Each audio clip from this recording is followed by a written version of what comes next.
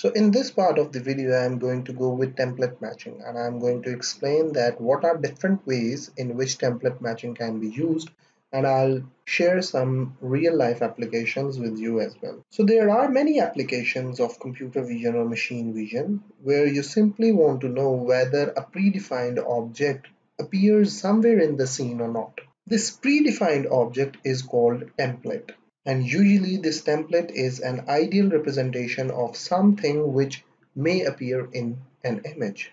So the objective of template matching is just to calculate some kind of measure of similarity or measure of matching between the template and all the possible locations in an image. So if the object represented by the template is present somewhere in the image, then at that location the similarity measure is going to be the largest, whereas in other locations the similarity measure is going to be quite low. So once the template has swept the image completely, you just need to find the location where the similarity measure is maximum, and you just are going to guess that over here this template appears. Template matching can have two different forms. The first one is called global template matching, whereas the second one is called local template matching. In global template matching, the template represents the whole image or the whole object, whereas in local template matching, usually we use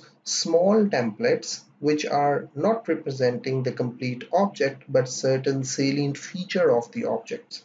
For example, if we have this kind of object which we want to find in our image and we have a template for it as well, it will look like this if we are talking about global template matching. So we are going to sweep this template over the image and somewhere we are going to find this thing. But if we are talking about local template matching, then we might have these kind of templates. For example, this thing which is signifying an endpoint over here. We might have another template, for example, like this one, which is signifying this area, and we might have another template, for example, like this one, that is signifying this endpoint over here. So we are using, instead of one complete template, we are using three smaller templates to figure out or to find the object that contains these three kind of features in it.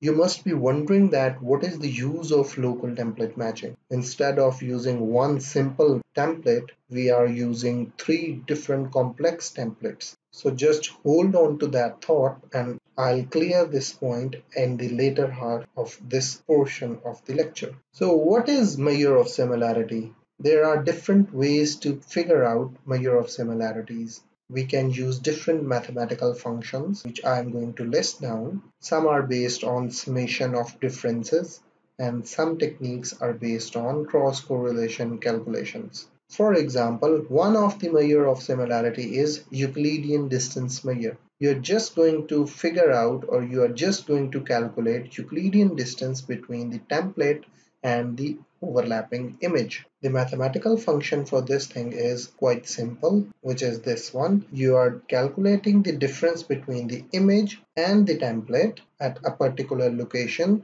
given by m and n. You are squaring it and you are taking the summation and then you are taking the square root. This is nothing but calculation of Euclidean distance. So what is happening over here? For example, if this is an image and you want to perform this kind of template matching on this image, then you'll place this template in the first point over here. Now this is the area where template is overlapping with the image. You are going to take the difference of the corresponding elements of the template and the image. You are going to square those differences up. Then you are going to sum up all these differences, and then at the last step you are going to take the square root. Let me give you an example with concrete numbers. Suppose that you have this template and this image. It is just a portion of the image. For simplicity, I have drawn only 4 rows and 4 columns, and you want to apply template matching matching onto this image. So the first step would be to place the template over here at this location. This is the first location. You're going to subtract the corresponding element of the image and the template. For example, you're going to subtract this 3 from this 2, this 3 from this 0, this 3 from this 1. And in the similar fashion, this 0 from this 3, this 3 from this 3, this 0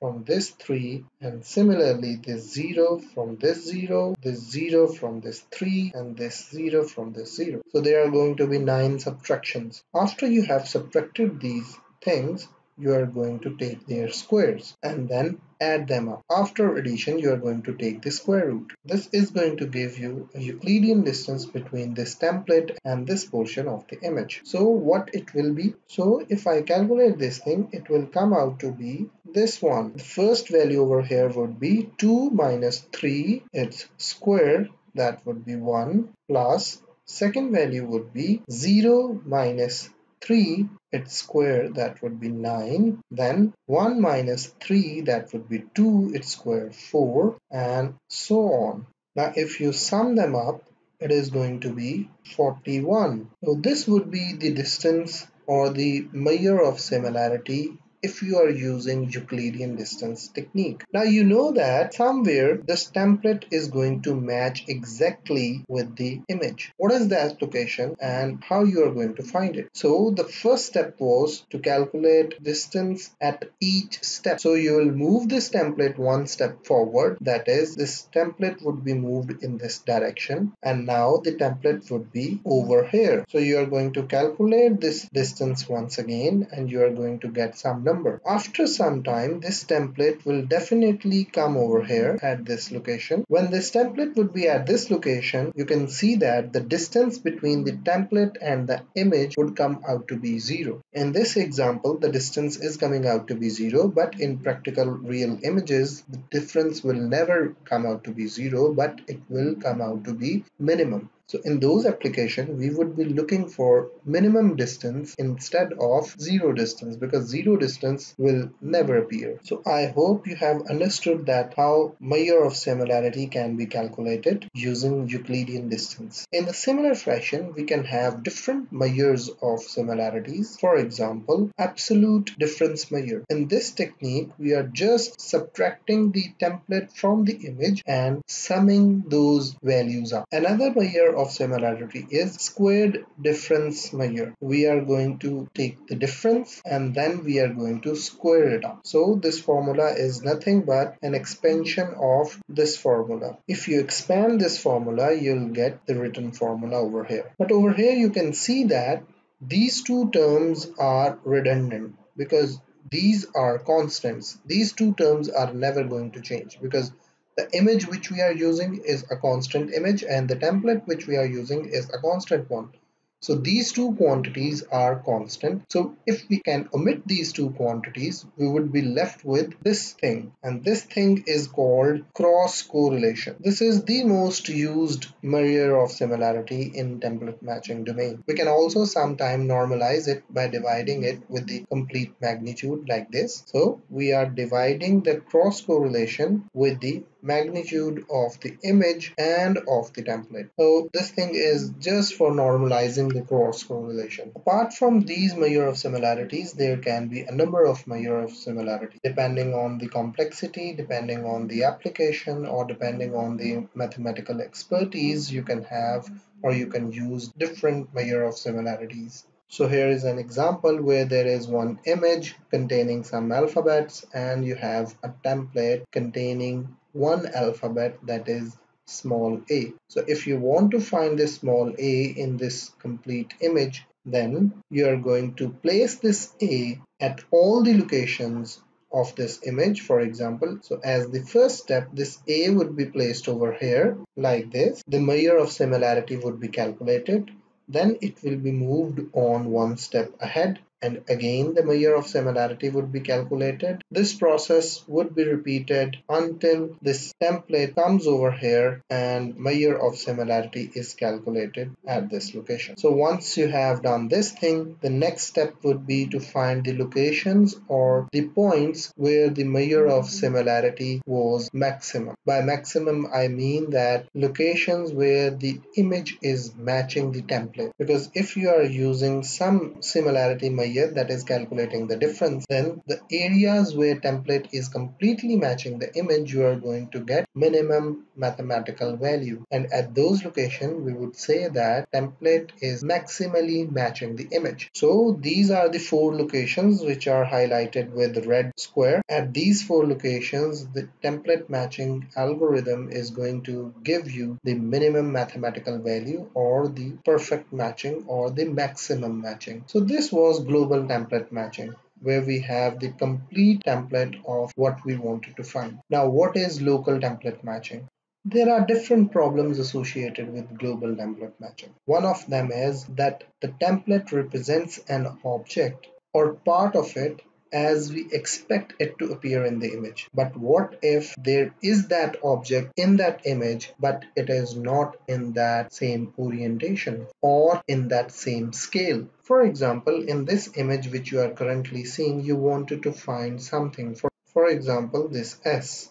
You also have a template for this S, so it would be quite simple to just sweep that template over this image, and somewhere where there is a match you are going to get a very low numerical value, and you will say that okay, S is present over here, it is also present over here, and there might be somewhere else as well. But what if I have written S like this, or what if I have written S like this? So this S is exactly equal to this one but of a different scale. This S is also exactly equal to the S which we are trying to find, but it has a different orientation. Now how template matching is going to cope with it?